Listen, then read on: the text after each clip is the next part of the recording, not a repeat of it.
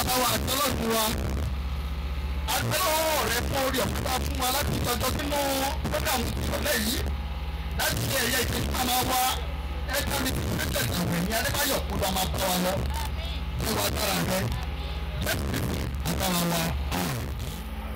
ìrántí òkú màmá wa tí a ṣe àyájọ́ rẹ̀ ní ọjọ́ òní òun la ó rí kà nínú Psalm 130.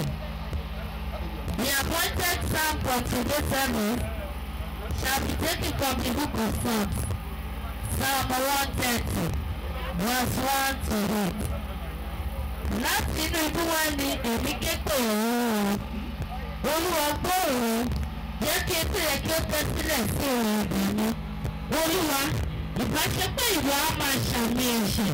Olúwa sáré ìwà dúró nítorí ìdáríjì wà lọ́dọ̀ rẹ̀ kí á lè máa bẹ̀rẹ̀ rẹ̀. Èmi dúró de Olúwa ọkàn mi dúró àti nínú ọ̀rọ̀ rẹ̀ ni ẹ̀mí mi ṣe ìrántí.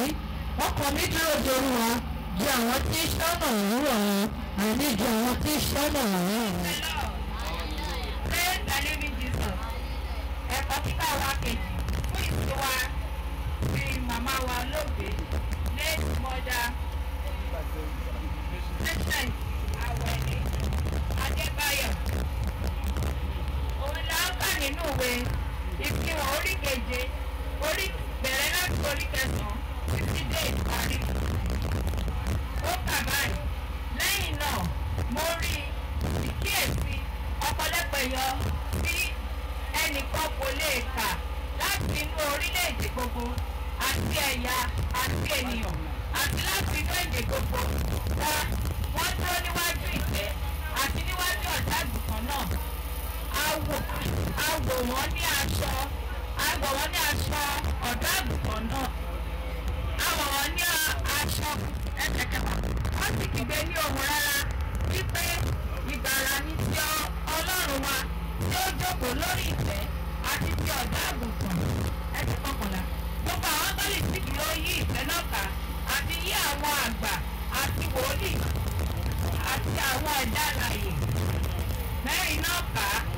Wọ́n wólẹ̀ wọ́n sì dojú bolẹ̀ níwájú ìtẹ́ náà wọ́n sì sùn wọ́n sì fi Ọlọ́run ẹsẹ̀ kejìlá wípé ìrùkọ́ àti òkú àti ọ̀pọ̀ àti ọ̀pẹ́ àti agbára àti ipá fún Ọlọ́run wa láé àti láéláé. Yóò sì mú orílẹ̀ gbogbo nù kúrò ní ojú wọn. Báyìí ni a parí ẹ̀kọ́ náà kí Ọlọ́run kó kú sí kíkọ́ àti kíkà kí ó bá lè wúlò fún ìgbàlẹ̀ yìí. Ìfà olùbẹ̀rẹ̀ kí lọ́ọ̀dì kan ọ̀kì rẹ̀ kí padà kí lọ́ọ̀dì kan wà ká ìbọ̀lẹ̀ gidi ọlọ́fẹ́ àpárá làwọn tó bá ní kó lè fi kàn. láti dá ọjọ́ pé láti dá àsìkò yìí tí ọlọ́run fún wa ní ojú ọjọ́ rere. Bákan láti dúpẹ́ lọ́wọ́ gbogbo àwọn ọmọdé fún wa ní orí ọ̀fẹ́ láti wà níwájú àwọn ènìyàn wa ní ìwọ̀sán yìí láti wá ṣe ìsìn fún màmá wa ìsìndájọ́ fún màmá wa àgbàdo ní orúkọ Jésù. Gbogbo ọ̀gá ní ilé ayé ní orúkọ Jésù ní bàjẹ́. Gbogbo àdáwọlé ní ilé ayé ní orúkọ Jésù ní kò ní bàjẹ́. Láì fi àkókò wa ṣòfò ìrọ̀lẹ́ yìí ní ṣókí òun ní àti àkọlé rẹ̀ ní kí ni ìdí bíbà láàyè rẹ? Kí ni ìdí bíbà láàyè rẹ? What is the purpose of your living? What is the purpose of your living?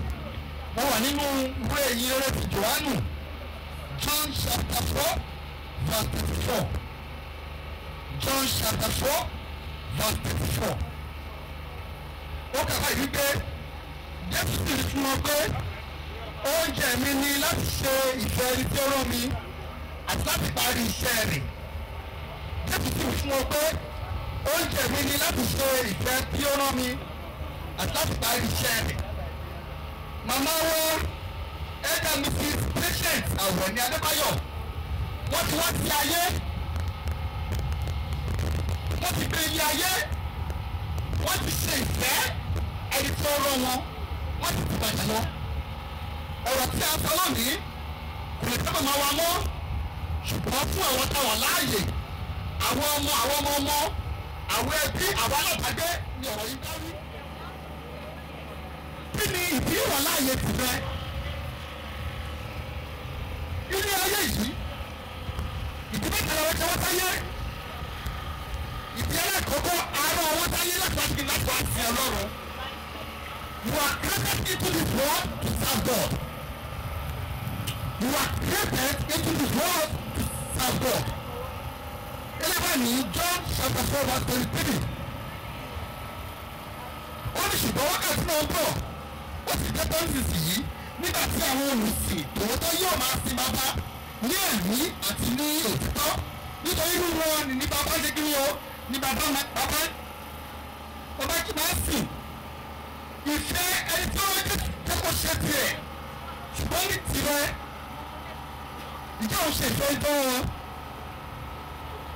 ìjọ òun sì máa bá bó ti tọ́ àti bó ti yẹ ẹlẹ́ẹ̀kejì pé wọ́n sáyé àwọn wọn sáyé láti fi lápájẹ́ ìdìbò fún ẹlòmíràn ní owó kò fi mọ ẹbí ẹlòmíràn ní ilé ohun tẹ́lẹ̀tì lára ẹlòmíràn ní àlàáfíà ó yẹ kó ní ipò ọlẹ́gbẹ̀rẹ̀ tó lékin tó ṣe ìsàkùnrin ẹ̀fọ́ nínú òrè fún lọ́wọ́ ìjẹ́ òun ṣe ìfẹ́ ẹni tí ó rọ ìdílé kẹta àwọn ọwọ́ sáyé láti fi láti wá ṣe ìfẹ́ gbọ́n láti fi láti wá tọ́jú àwọn ènìyàn láti wá tọ́jú àwọn ọmọ rẹ láti wá tọ́jú ẹbí láti wá pẹ́ fúnra láti wá gbogbo nǹkan láti fi ọwọ́ láti fi ènìyàn ìjẹ́ ìwọ́n ṣe eléyìí èmẹ́ bẹ́ẹ̀ tẹ̀ wọ́n bíbélì ayé ẹnìkan tó jẹ́ pé ipò tó wà ó fi ru àwọn ènìyàn lọ́wọ́ agbára tó ní ó fi gba àwọn ènìyàn rẹ̀ kúrò nínú ìparun amáni bákan náà wọ́n tún sọ̀rọ̀ ẹ̀tọ́ lẹ́kọ̀ọ́ tó wà láti fi gba ènìyàn rẹ̀ láti fi ṣe tó rán agbára sọ̀rọ̀ ọjọ́ pàtó arákùnrin kan pé ó ń tàwọn ẹ̀gbọ́n rẹ̀ ṣe sí òun kúkú ló ti sí ní ìjọ padà pàtó wọn tẹ̀ dáná mọ́ ó ti Ọlọ́run ní ara wọn ó ṣe ìfẹ́ tí ó rán wọn. Bàbá tẹ̀wọ́ nílé ayé yìí à ń sọ̀rọ̀ nípa kí ni ìbí wà láyé rẹ̀. Jésù wà kí ibi tó wà lọ́hùn ó wà kọ̀ọ̀kọ́ tẹ̀kù ṣùgbọ́n láti ṣe ìfẹ́ tó ń rán láti mú ìpínlẹ̀ nílé ayé ó wá láti ṣe ẹ̀mí rẹ̀ nílé ìfẹ́ yà tẹ̀.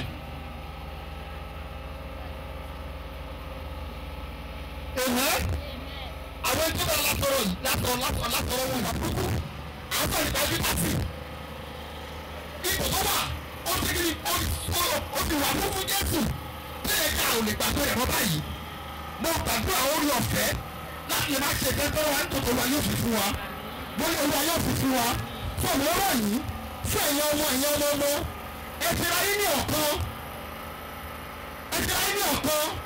lẹ́yìn gbogbo ìjọba ṣe yẹ lẹ́yìn tí ẹni ìfọ̀lá sáré bá kọ̀ṣẹ̀ láì tó ọ̀tẹ̀ ṣẹlẹ̀ ẹ̀fì ọgbọ́n Ọlọ́run ṣe ẹ̀fì kiri ẹ bá ti ká àwọn èèyàn kọ́ rí àárín yín mo pẹ̀lú àwọn olùyọ̀ fúláṣí síbẹ̀ olùyọ̀ yóò tó gbọdọ̀ fún yín ẹ̀yẹ ká tẹ́lẹ̀ ọba fún àdúrà ọkọ̀ àtẹlọ́run wa ọlọ́wọ́ rẹ fọ̀rọ̀ ẹ̀dẹ́ olùwàtọ̀ ọ̀pẹ wa ọ̀rọ̀ ìtọ́ jáde láti ṣe ìfẹ́ tó rán wa ìjọ olùyọ̀ láti ṣe ìfẹ́ tó rán wa láti ṣe ìpín tó sọ ọ̀dọ́ ọ̀sẹ̀ ní ọkọ̀ olùwàtọ̀ gbọdọ̀ fún wa Jésù Kristi àtàrà wa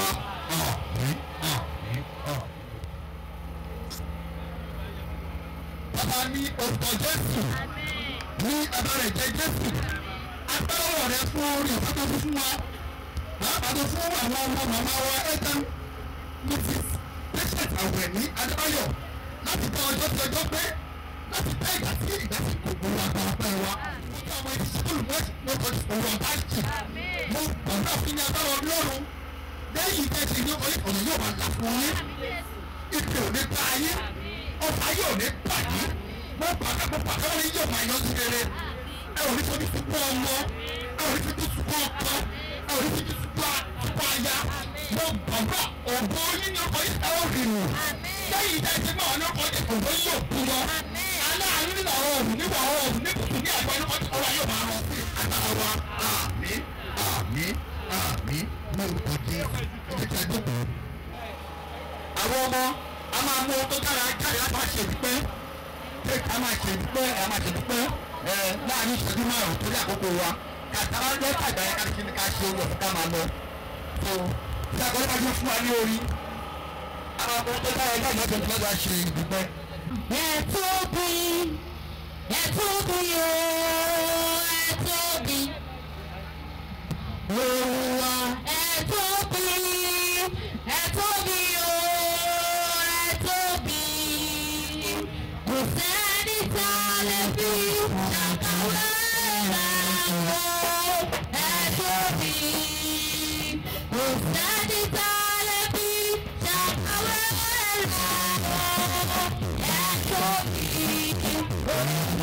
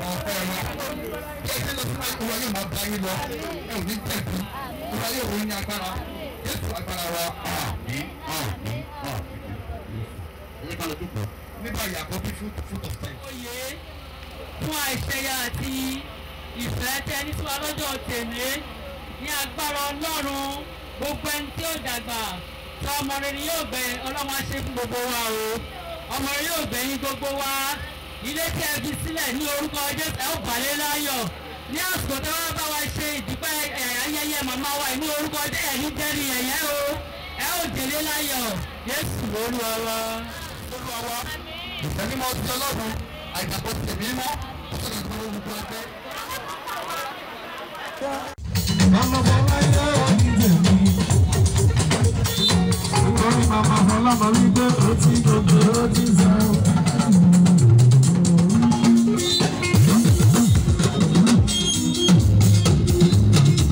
Ọtí gbogbo ọtí sọ. Ọtí gbogbo ọtí sọ. Mama Bọ́lá ọtí gbogbo ọtí sọ.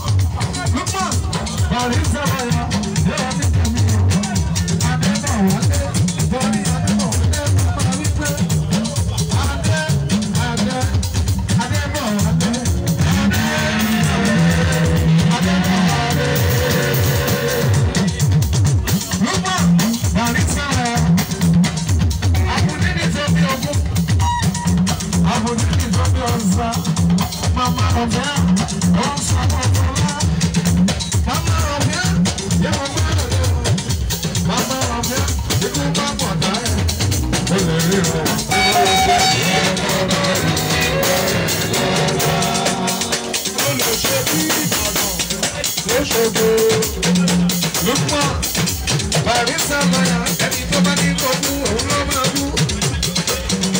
Màmá dá mi lọ́lá, màmá dá mi. Àwọn ọ̀rẹ́ bí ilẹ̀kẹ̀, ọmọ tàbí tẹ ẹ má tán lọ sílé. Màmá dá mi lórí mọ́, mo ṣe ṣàkọ.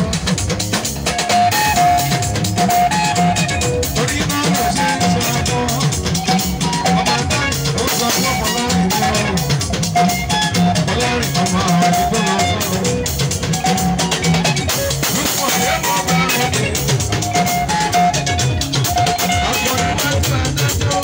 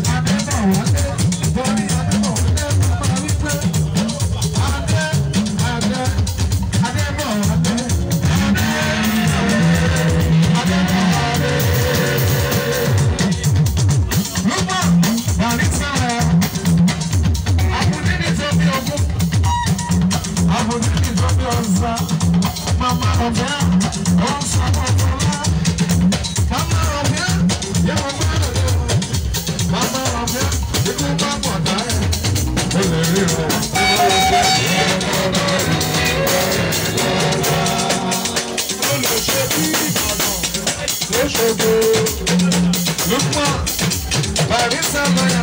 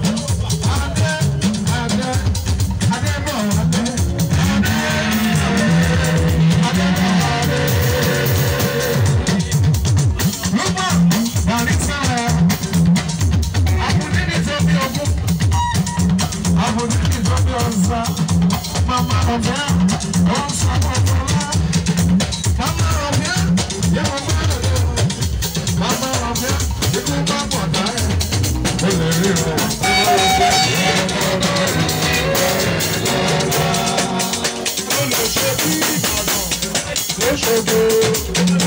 Lúpọ̀ Barisa lọ́yà ẹni tó bá ní kó kú òun ló máa kú. Màmá dábì lọ́la, màmá dábì dábì. Àwọn ọ̀rẹ́ bí ilẹ̀kẹ̀, ọmọ tàbí tẹ̀ ẹ má dáná sílé. Màmá dábì orí mọ́, mo ṣe ṣàkọ. Orí mọ́ mo ṣe ṣàkọ. Màmá dábì ó sọ fún ọmọlọ́rin mi ọ̀. Ọlọ́rin ọmọ àwọn ìdíkọ́ lọ sọ̀rọ̀. Lúpọ̀ yẹ mọ́ bá rọ̀ dé. Àpọ̀lẹ́ bá tún adájọ́. Màmá bá bẹ́ẹ̀ lọ́pẹ́ ni o. Màmá bá báyé mọ́ bá rọ̀ dé.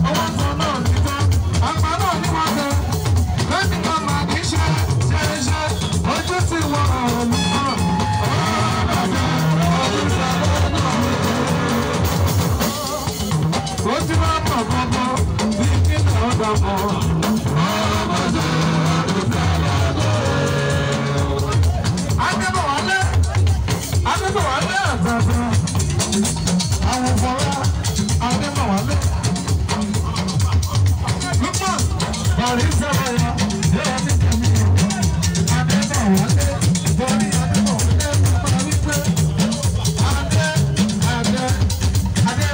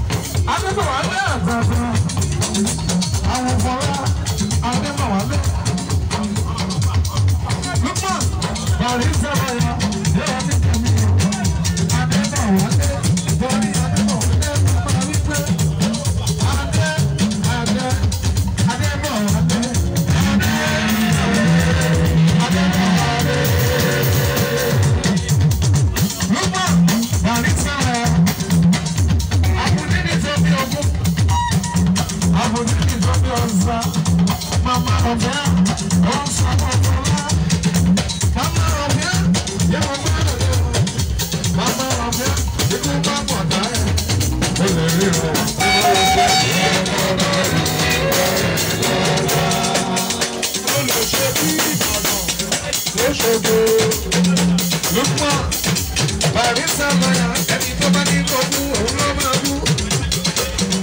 Mama dami lọ́la, mama dami. Àwọn ọ̀rẹ́ bí ilẹ̀kẹ̀, ọmọ tàbí tẹ ẹ má dáná sílé. Mama dami orí mọ́, mo ṣe ṣàkọ. Orí mọ́, mo ṣe ṣàkọ. Mama dami ó sọ fún ọmọlárin mi ọ̀. Ọlọ́rin ọmọ àdúgbò lọ sọ̀rọ̀. Lúpọ̀ yẹ mọ́ bá rẹ̀ dé. Àpọ̀lẹ́ bá tún adájọ́.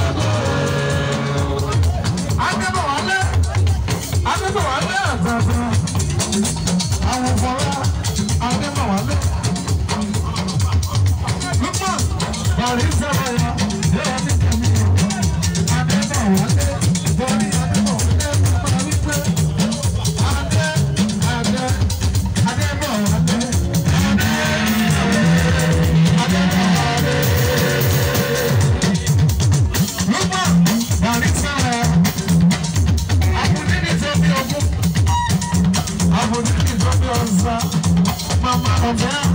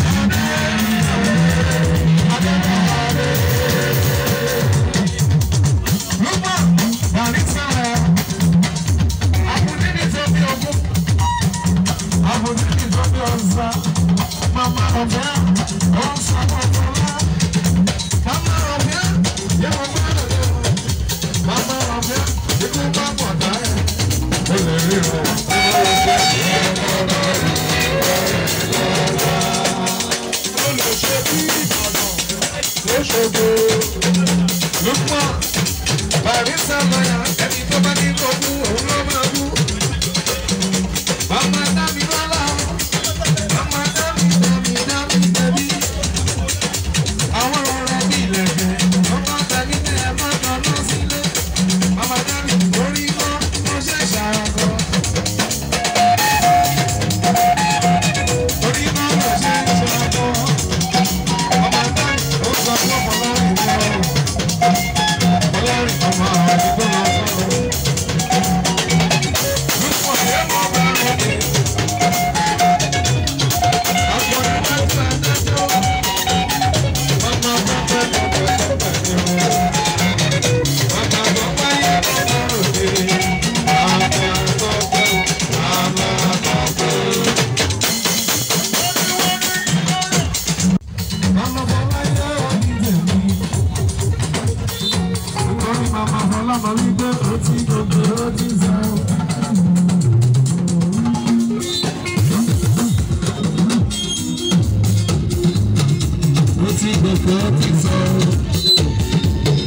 Let's go,